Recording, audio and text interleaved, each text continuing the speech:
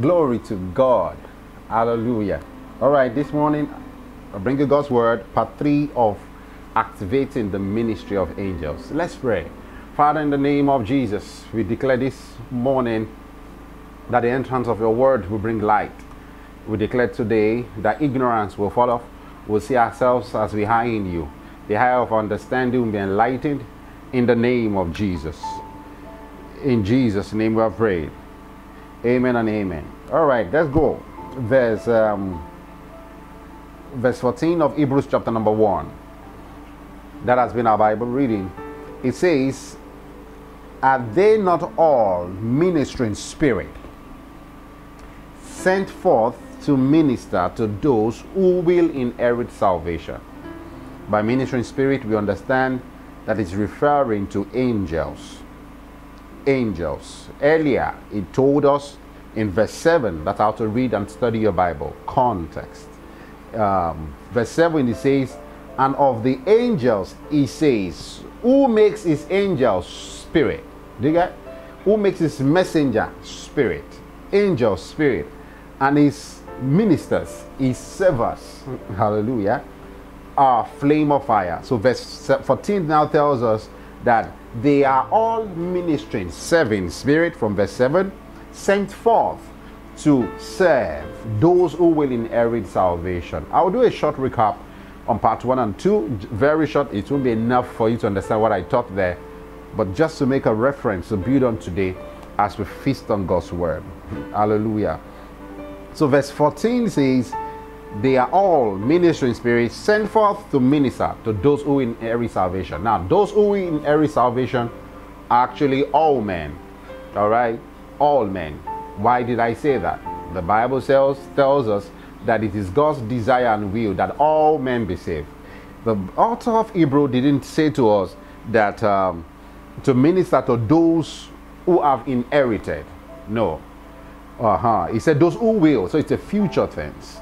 Those who will inherit salvation. That's all men. So it tells you clearly that angels are actually sent to serve all men. I like to use the word minister for serve, to replace the word serve with minister, because that's what it means actually. Because when you hear minister, many times the average Christian thinks you're talking about spiritual. It has to be spiritual to minister, all right? It has to be spiritual, teaching gospel. No. The word minister is serve actually. So they were sent to serve those. Serve. When you serve, the next thing that comes to your mind is the server or the waiter in the restaurant. Praise God. So they were sent to minister to serve those who will be heirs of salvation. The Bible tells us about Jesus in the book of Luke chapter number 4, Matthew chapter number 4, after the temptation. The Bible said there, right there, that angels came to minister, to serve him, to minister to him. You should understand what the administration was to him, because earlier in that verse, the Bible tells us that he was hungry, and that was the only need he had. So if that was the only need he had, and angels came to serve him, obviously they came to give him food. Praise God. So they came to give him food. We have accounts of what angels have done throughout scriptures. So much of them. We understand. We're going to go over them, a list of them today. But we understand that they rained down manna for the children of Israel. That was the activity of angels. Praise God. The believer and his angels are in the same territory. All right. We all said all men have angels, but all men are not in the same territory with their angels, because the believer has come to Zion. Hebrews tells us, we have come.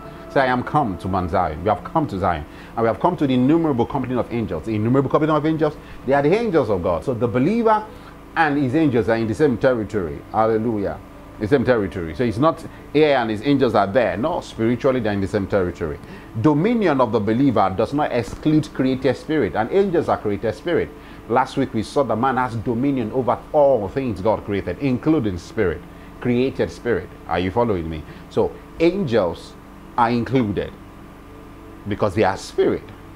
Praise God. Can you imagine that? You have dominion over angels, so you can king over them. Hallelujah. The Bible calls these angels that excel in strength. It means that angels can do things fast and better. Their efficiency is higher than human. That's what it means. They excel in strength. They excel in strength. So it means that when you engage the ministry of angels, you get results. You get result faster and you get better result. Angels can do virtually all things that men can do. Almost all, not all, almost all. And they can't do that faster and better. So we're on this series so that you know how to engage your angels. Hallelujah. You know how to activate the ministry of angels. You could have your angels and live like a weakling. It's the same way you could have your bodyguard and you'll be beaten up. You could have your angels and they are just jobless. I told you last week, many of you, you've made your angels jobless. They are there, but they are not doing nothing. Hallelujah. They might be so jobless that they have to start working for someone else. That's a joke. Hallelujah. All right. As a young believer, I always knew, I'd known about angels. We sang about angels, and a lot of songs. Angels worship and bow down, and I'm going to sing with angels in heaven. And so the best picture I had about angels were that they were good singers. I even remember my children department teacher told me about Lucifer. He said Lucifer could sing 7 parts, Jesus. And all I knew in church was just 5 parts, or 4 parts actually, 4 basic parts. Like, so there are 7 parts. What is the 5th one? Tetra soprano? Or I didn't know. But angels could just, Lucifer was an angel, he could sing 7 parts. So when he sings at the throne of God, oh my Jesus, then God's head will swear. Does God have head? Sorry, I don't understand. I was just asking questions. So that's all I knew about angels. Angels would worship God. They worship day and night, every day. And the people have always thought about when we get to heaven, he said we will sing the song of the Lamb and worship the Lamb day and night. So they thought that the only thing we'll be singing. One day I asked my teacher a question. I said, so when we get to heaven, we'll be singing day and night, like 24 hours, morning to evening. We'll be singing, we won't stop. He said, yes. We won't eat.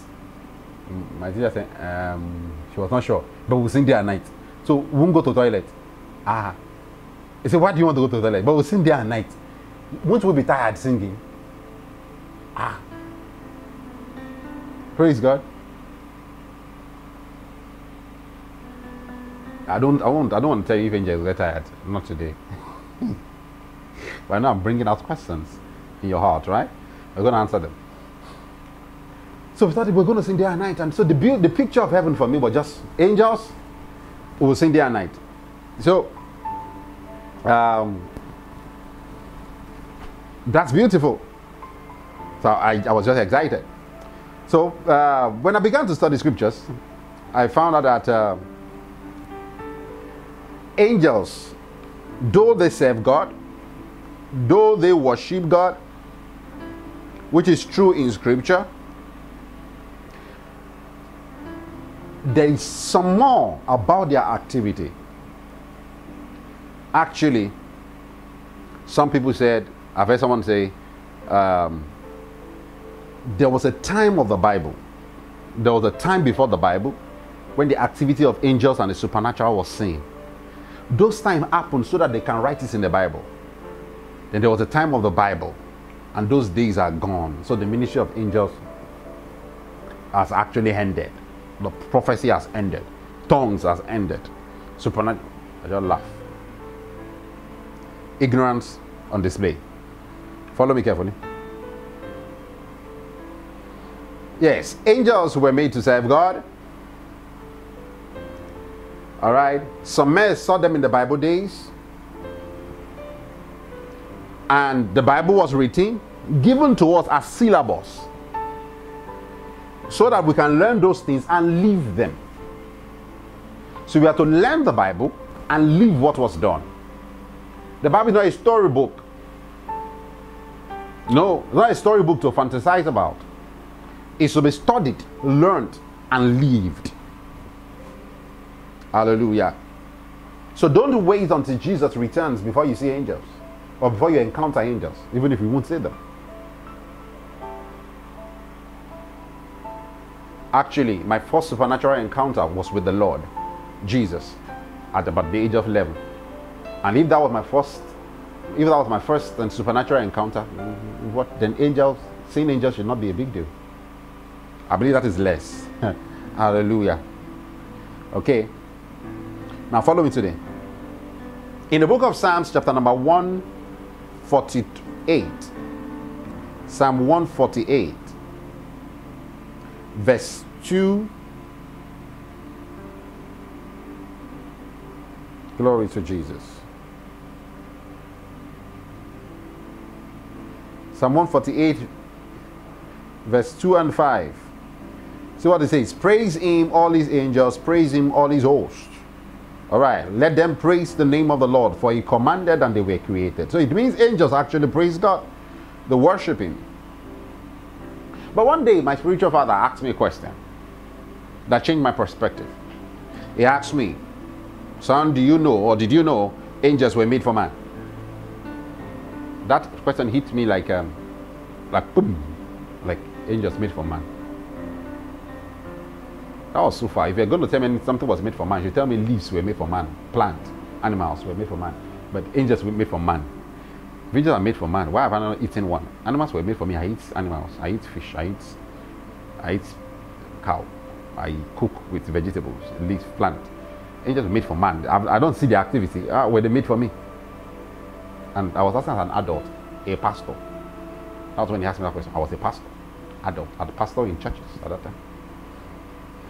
Boom, I was like, okay. Then he kept quiet and like, angels made for man. But I was like, but angels worship God. They worship God in heaven. They are the throne of God, worshiping God, bowing down, all of that. So how can they be made for man and they be worshiping God in heaven while I'm here? If they were made for man, they should be in my room. Hallelujah. Then he went on to tell me, he said, God is self-existent, son. God is self-existent. It means that when someone is self-existent, it means that he doesn't need anybody to be himself. He does not need angels. Hallelujah. He does not need angels. In Colossians chapter number 1, go there. Colossians chapter number 1 from verse 5. Follow me carefully. So from verse 15 rather. From verse 15. Are you writing the Bible verses? He is the image of the invisible God. Talking about Jesus the Son, the firstborn of all creation. Did you get that? He now says to you, for by him all things were created that are in heaven and that are on earth, visible and invisible, whether there be thrones, whether thrones or dominion, or principalities or powers. All things were created through him and for him. And he is before all things, and in him all things consist. Now, we understand from scriptures that the creation of the world was through the Son, and the Son is God. The Son is just a revealed dimension of God in the flesh. Are you following me? So in God, God now as a title of deity, in God, the supreme God, all things consist. Whether it be dominion, authority, thrones, and whatever it is. All things, including man, including angels. If you take away God, nothing exists anymore. That's the beauty of creation. If you have ever thought about one day God will die and he will be buried and they will do funeral for him. I don't know if you have thought like that. I did as a kid. Praise God. I did as a kid. If that ever happened by any mystery, which is impossible, it means that creation will cease to exist. Because all things consist in him. He is the holder of all things. Angels came out of him. You came out of him. Though you are from the dust, you were from the dust. You are created, molded from the dust. But the essence of your living came out from him, came from him. All things, including angels. So if angels came out of him, how would he need angels?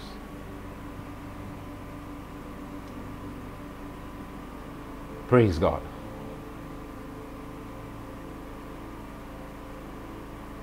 He does not live in angels. He chose to live in man. So, angels exist because of God. They find their existence or the meaning of their existence in their assignment God gave him. So, God created them and said, I haven't created you. This is your job. To serve my boy. It's like you employ, let me give an example. You employ a bodyguard.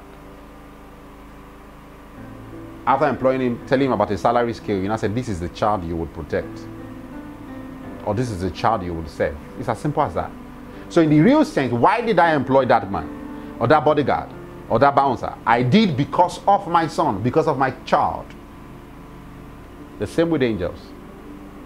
God created them, but their primary purpose is actually to save man. But preacher man, the Bible says they worship God on his throne. They bow down at the throne of God, worshiping God and saying all of that. Hallelujah. Let me explain this further. Now listen to me. The throne of God is also called the right hand of God. When you hear about the throne of God in the Bible, it's not talking about the kind of throne you see in a king's palace, or the king of Benin or the king of Lagos palace. No, where you see one big chair and all of that. I know people have painted it like that in movies and in pictures. You get it. But the throne of God, because heaven being a spiritual environment, the throne of God actually means the right hand of God. It means that because it's the king, when the king wants to give orders and want to give commands, he goes to his throne, he sits there, maybe holds a staff and decree whatever he wants to decree, put things into law by doing that. So when we hear the throne of God in scripture, it's also what we call the right hand of God.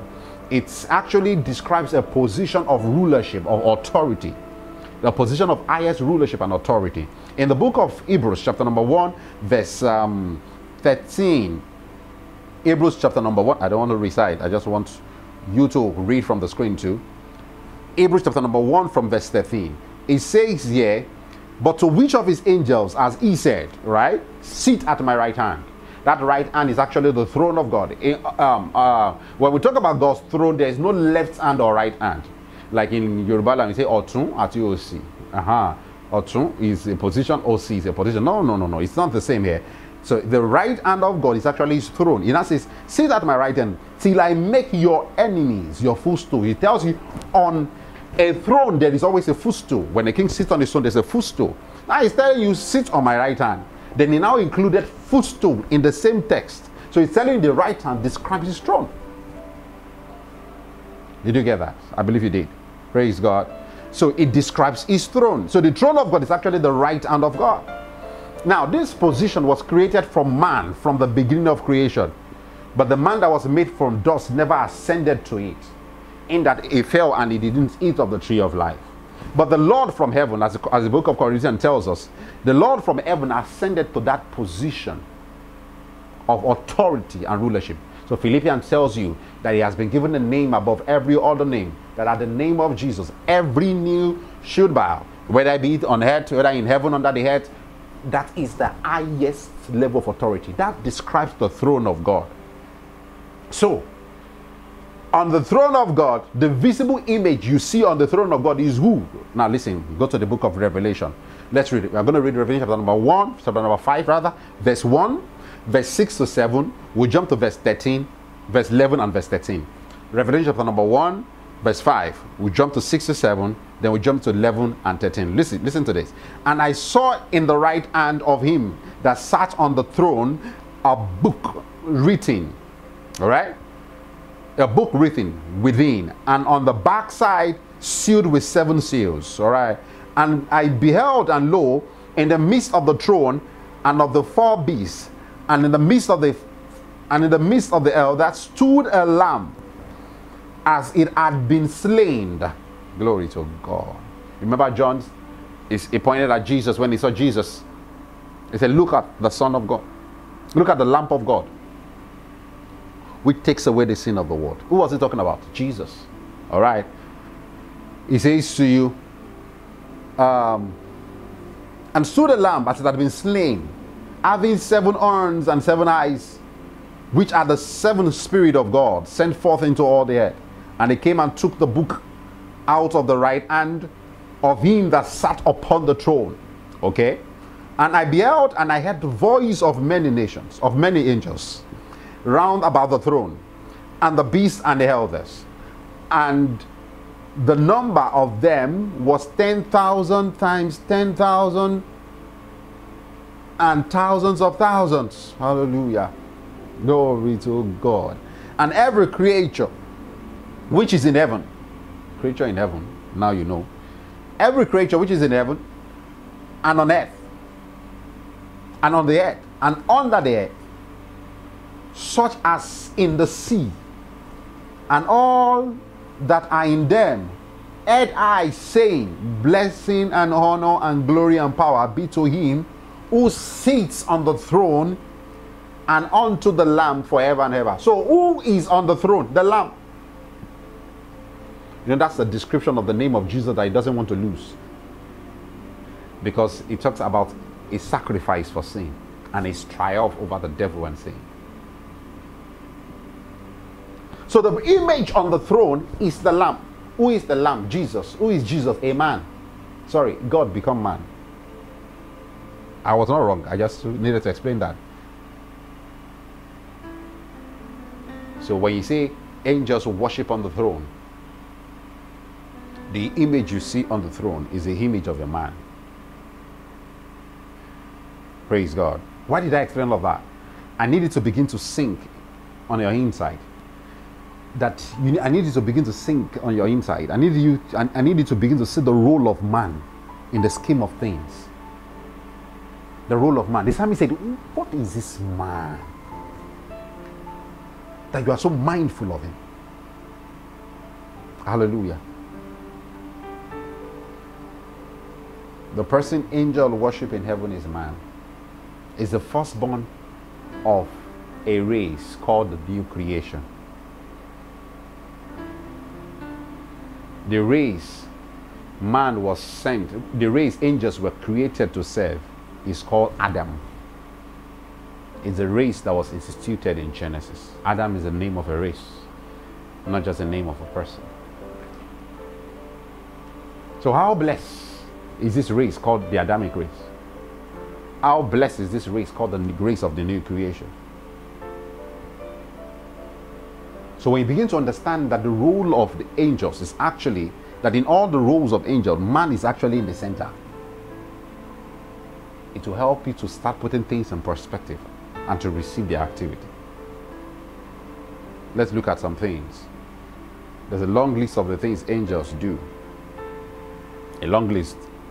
We saw them cook food in the Bible, and they gave man food. We saw them kill, angels killed, and they executed judgment. We saw them shut the mouths of lions. They did that for Feyi Daniels. Daniels in the Bible.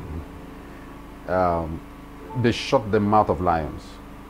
We see them, they fight physical and spiritual battles. Hallelujah. What else did they do? They showed men visions, and they told men things to come. They bring news from God to man. They reveal things as they were given to men. Did you know that the chariot of fire of Elijah, the chariot of fire Elijah rode, was actually the activity of angels? Angels can help you travel long distances in a short while. I've experienced that. Hallelujah. Glory to Jesus. Okay. So going further in understanding how to engage the ministry of angels. Now listen to me carefully. You don't need to see angels. You don't need to see angels before you enjoy their activity. As you don't need to see internet before you get your phone connected or before you enjoy the internet service. All you need to do, you just need to believe there is internet in this room or in this space and know how to connect to it and get connected or subscribe to it. The same way, all you need is just to have enough faith in the word of God about angels, about the ministry of angels, and learn how to engage them. It's true, angels fight spiritual battles, but they fight physical ones too. And you don't have to see them for them to fight your battle. Praise God. Now listen, let me say this in passing. When you talk about angels, I know some people are just comfortable with singing about angels and praying that they protect them. That is fine. I'm not trying to take you beyond the borders of your heart. You can stay there. But some people believe that angels, they can actually talk with them and have meetings with them. Some believe they can actually send angels on errand and they will receive feedbacks. Some believe they can actually receive message from the Lord through angels. Whatever level you want to stay, it's fine. Stay there. Stay at the level you desire and receive the best of God at that level. But my meeting today is for those that want something more. Hallelujah. It's for those that want to take it higher. But we'll always have those that are just comfortable with, amongst us. So let's talk about how do you just get that done. All right, to engage the ministry of angels, you just need to believe they exist. I mean, believe. I'm not talking about mental assent. I'm not talking about just having an opinion. You need to really believe they exist. And then you need to believe they were given to serve you. I've tried to establish that in part 1, part 2, and now part 3. Now, the next thing you do is you involve them in your prayers. You involve them in your prayers. It's Father that released the ministry of angels when you speak, because Jesus told us that I could pray my Father to release a legion. So you get the picture? Your prayer is directed to the Father, but you issue the command. Did you get that? In the name of Jesus. So a simple example is this. You say, Father, in the name of Jesus, I release the ministry of angels concerning my journey today. I decree that they protect me in all I do. They protect my going out and my coming in Jesus' name. Amen. If you pray that with faith, and you pray that and you confess that recurrently over and over again, you have activated the ministry of angels. It's as simple as that. You will be protected. It's as simple as that. But there is more. There is more. Where angels do things for you, where they get things done, where you send it to specific people, where they deliver you in specific ways. You tell them, now take me from here, land me in my room. Hallelujah. Glory to God. There is more, and that's the journey I want to take you in. I hope you don't mind. All right, so follow me. Now, to engage the ministry of angels properly, there are a few things that are important that you need to take care of. Number one is what I call your consciousness. Your consciousness. What is your consciousness? Your consciousness is your individual awareness of thoughts, of your thought, of memories, of feelings, of sensation, and of your environment. That's a lot, right? But it's actually, they are all connected. It's actually from your thoughts will create memories, memories will create feelings, feelings will create sensation, and sensation will create an atmospheric environment. Are you following me? It doesn't exclude physical environment too. But when I say physical environment, I don't mean the look of your room or your studio. No, I'm talking about the energy, the feeling in that environment. So that's your consciousness. So when we talk about what's your consciousness, is your consciousness Christ, or your consciousness is lack? Is your consciousness abundance, or your consciousness is prosperity? This is what we're talking about. I'm saying, what's your thought realm? What memories has been created? What feelings do you feel about lack, about money, or about angels? What sensation has been created on your inside? And what do you end up feeling in your environment? That's consciousness. Your consciousness is very, very important. It's in scriptures. You may not have seen it, but I'll show you. Now, understand this, that many times your thoughts change. Your thoughts change by it thinks like your thought change by itself, like you don't have control over it.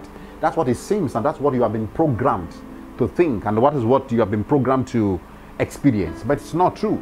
You can actually create your thought. You can choose your thought. You can impede thought. You can curtail thought, and you can grant thought access. That's true.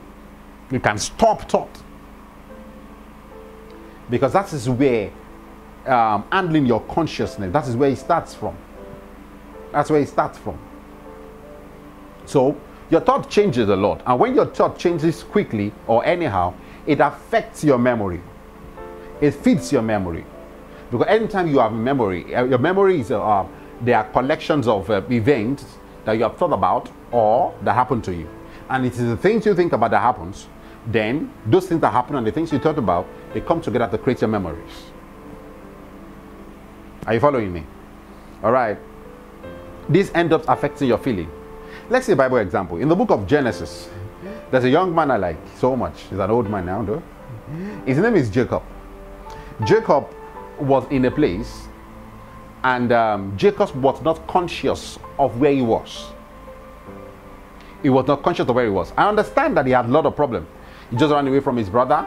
He stole his brother's blessing. Yeah, he did. And he ran away. And when he ran away, he thought the brother was chasing him and all of that. So he got to a place, he was not even conscious of where he was. And the Bible tells us in Genesis chapter number 28, verse 16 to 17. Go there.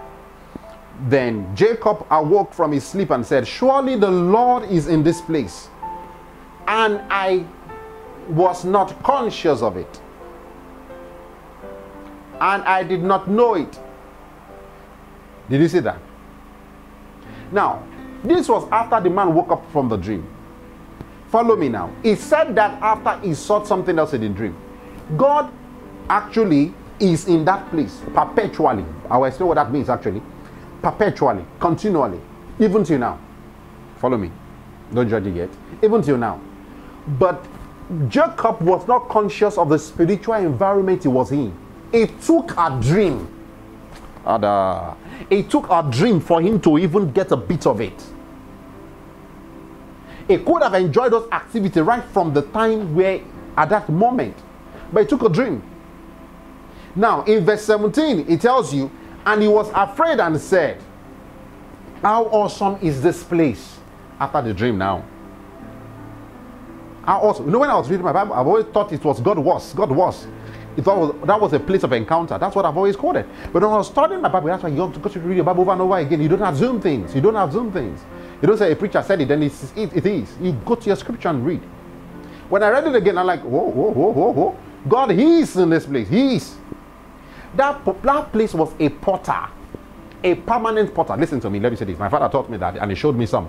They are angelic portals. They are gateways to heaven. They are doors to heaven, like doors, gates. And they are scattered in places all over the world. There are not so many. Jacob walked into a particular spot like that, and he didn't know. Angels were all around him, going up and coming down.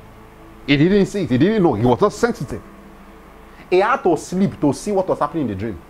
You know, many times when you can't pick signals right now while you are awake, God say, this is my daughter again. She has watched Telemundo to the point that she has forgotten all the things of the spirit. Then God say, okay, let's bring something to his dream or to her dream. This one has chased the money. Then you now see something in your dream. Like, I had a dream, I woke up. Listen, God has been trying to tell you that thing, that same thing, right there in your heart, in your ears. You're not just sensitive. Hallelujah. Then he woke up in verse 17. Look at that. And he was afraid and said, how awesome is this place? There is none other than the house of, this is none other than the house of God. It is the gate of heaven.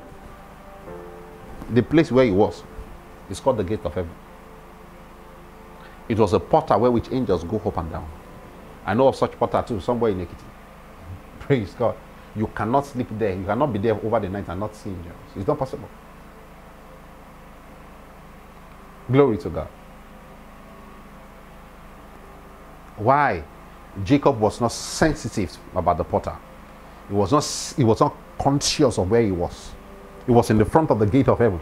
He could have taken a trip. Glory to God. He could have taken a trip right there. But he was not conscious. He was not. He was not conscious of his environment. Because he could not pin down his thoughts, his memories, feelings, sensation, and ends received from his environment. It was not. Many times you have had encounters with angels. You have come into portals. You have stepped into portals. You have even met men that are portals. You just ignore them and you just walk away. And you know what? To God, that is even dishonor. You didn't say anything. No. The fact that you could not recognize it, because you expected you to recognize it. And lack of recognition is actually the first step to dishonor. Because there's a gift in front of you, you can't even see it. Hallelujah. It took a dream to help Job. Many times you won't get a dream. Your consciousness does not just happen by default. It's not something that just happened to you. it's just, this is my consciousness. No, it doesn't just happen. Paul told us in Philippians chapter number 4. He says, young man, you can create your own consciousness. Glory to God. I love the Bible. I don't know if you do like I do. I love the Bible. Type that. Say that right there. I love the Bible. Finally, my brethren, whatever things are true, whatever things are noble, whatever things are just, whatever things are pure, whatever things are lovely, whatever things are of good report, if there be any virtue, and if there is anything worthy of praise. What did he say to you? Meditate on these things. Paul told you how to create your consciousness. He said, meditate on these things. That's the New King James Version. Another version says, brood on these things. Another version says, think on these things. Praise God. Did you see that? Paul is trying to tell you that, brother, that sister, you think your life is just, your conscience is just romance, just demand to marry. Your life is more than that. It's just job. No, your life more than that. It's just, you only think of the past, the pain, rape, what happened to you. It's more than that. You only think of abuse. It's more than that. You only think of lack. It's more than that. You can create your consciousness. He says, and he told you the things to think on. Are they of good report? Are they pure? Are they lovely? Are they just?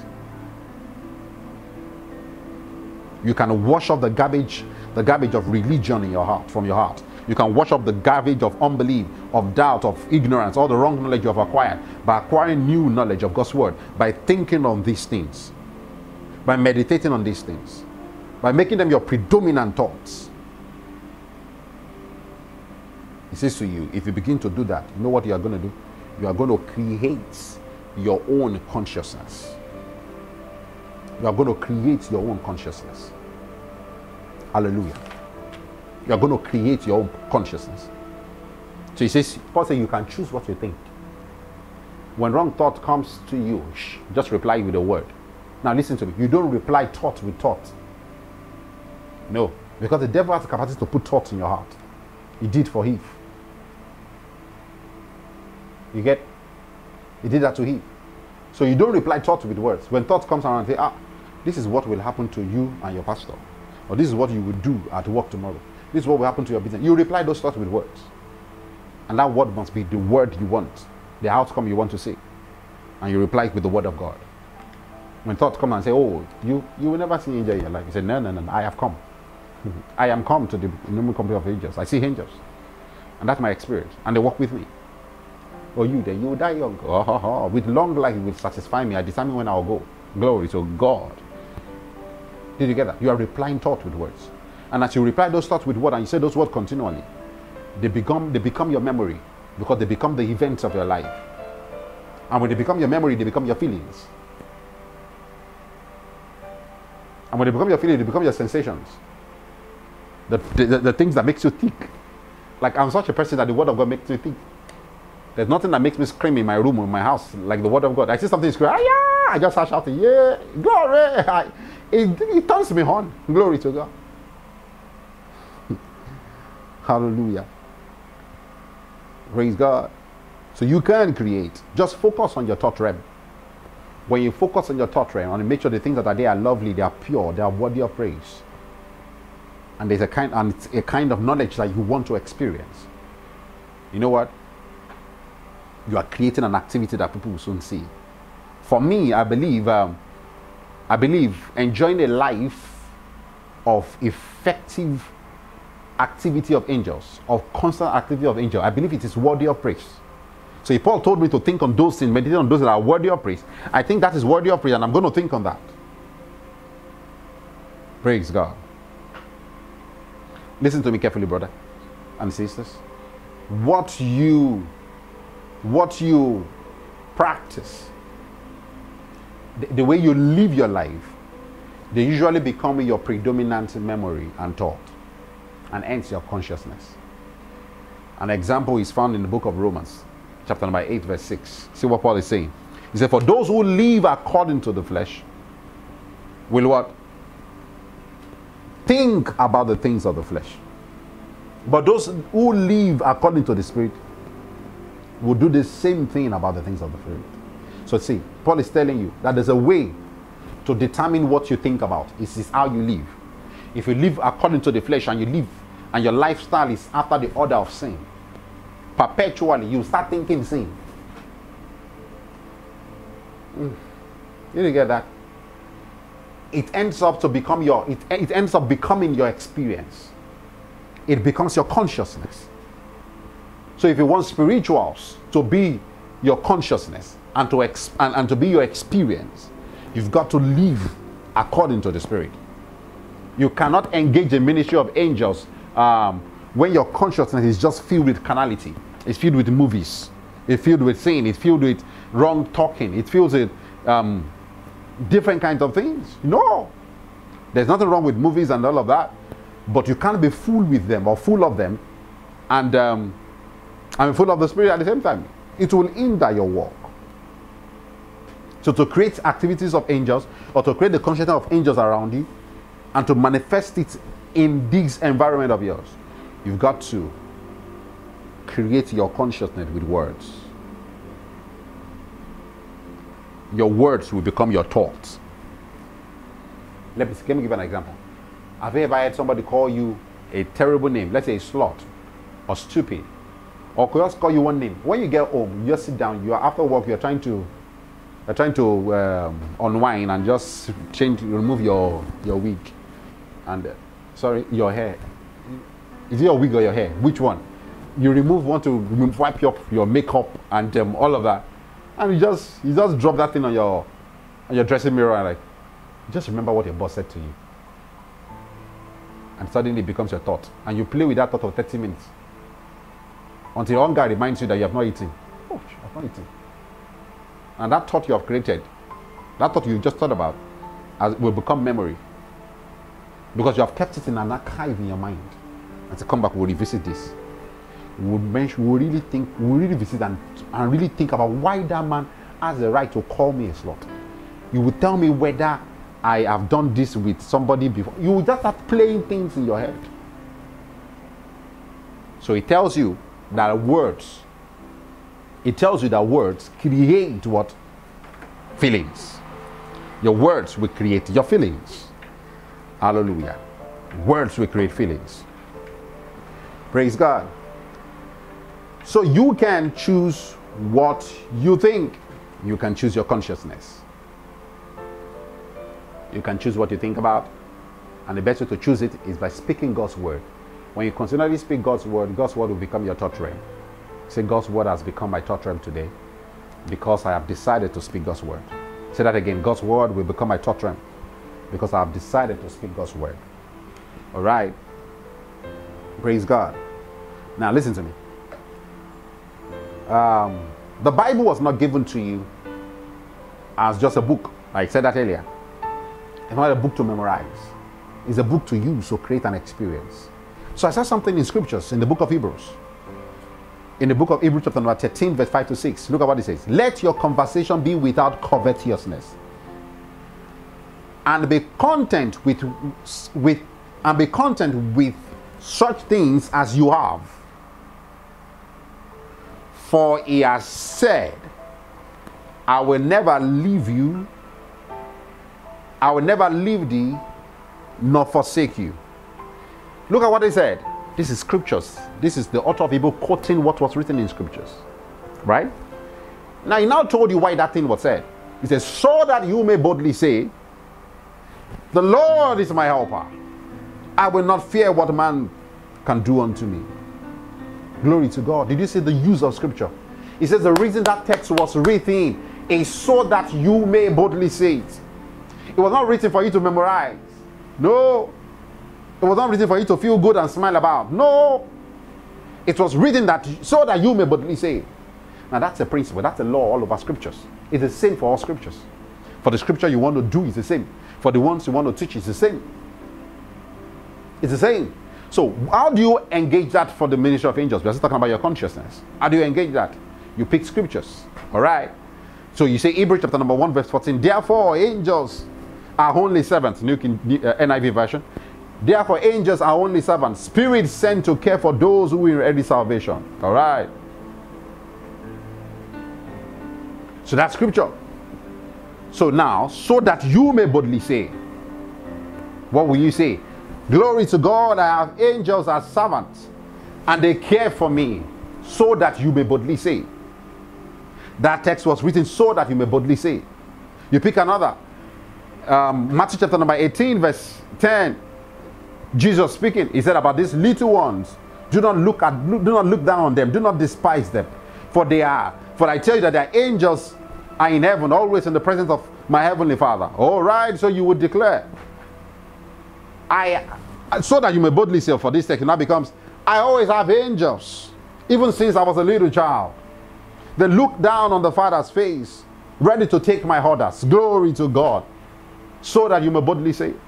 Then you pick Psalm 91 verse 11. He said, concerning you, I've given my angels charge over you, to protect you in your ways, so that you don't dash your leg against the stone. So you declare and say, so that you may boldly say, angels has been given to me. They've been given charge concerning me. They've been assigned to me, so that I do not experience any accident, so that I do not dash my leg against a stone, my feet against a stone. Glory to God. So that you may boldly say. As you declare those words, you are using scripture the way you ought to use them. They are for your confession. They are for your homologia, to say the same thing. It is so that you may boldly say. Hallelujah. It is in that saying that thought realm develops. That thoughts are created. So that you may boldly say. So what was the last thing you said about angels? They are plenty, they can fly. They have wings. They can travel far. No. Oh Lord, angels, your angels, where are they? Lord, send your angels to me. No, nothing like that will happen. You are not doing scriptures. You are not doing scripture. Your consciousness is wrong. So that you may boldly say. Hebrews chapter number 12, verse 22. What does it say? But we have come to Mount Zion, to the city of the living God, to the new Jerusalem, to an innumerable company of angels. So you say, glory to God, I am come to Zion. I am come to an innumerable company of angels. I've got company all around me. Glory to God. Angels are my outriders. They clear the road for me. Glory to God. Hallelujah. So that you may boldly say. Praise God. Hallelujah. When you let this word occupy every moment of your life, you know what you're doing? You are creating thoughts. You are creating thoughts. You are creating thoughts. The word of God becomes your thought. It becomes that's God's original plan from the very beginning. The enemy just took over it. They took over with the media. They took over with movies. They took over with your billboards, with everything you see. No. But you got to create your own environment. The word of God needs to be your thought. When you're working on your laptop, what pops up? On the internet, nude pops up. Different kind of so many things. So advert pops up. You create your pop-up. And let the pop-up be the word of God. Hallelujah.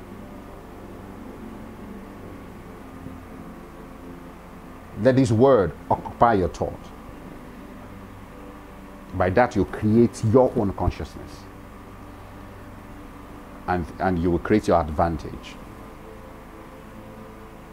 Praise God. The Christian man can create his own consciousness. And by this, he has advantage over everything. Everything around him. He would have advantage over everything around him if he can create his consciousness. Because listen to me, friend. You can't live above your consciousness. You can't. Maybe by being in my company, you can experience something. It's my consciousness. When you move away, you return to your own level. Recently, I was talking to one of my sons, Pastor Todd. He was with me at a time where I had an activity of angels. And that was the first time he saw an angel flew away. And recently we were talking again. I said, have you ever had an encounter with angels since that time? He said, Papa, Bishop, we are going to see him now. Hallelujah. He said, we are going to see him. I just shook my head like, okay. And this was someone that saw an angel physically.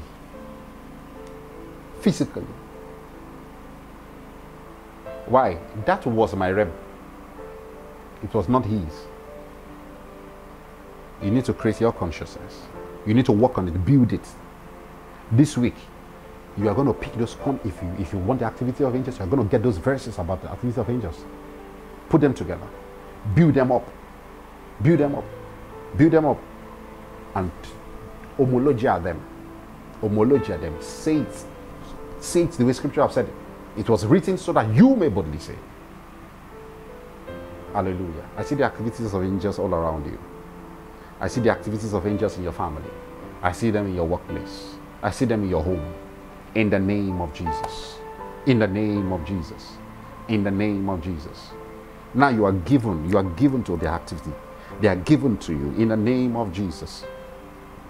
You will say the word. You will do the word. You will create your own consciousness. In the name of the Lord Jesus. Glory to God. Hallelujah.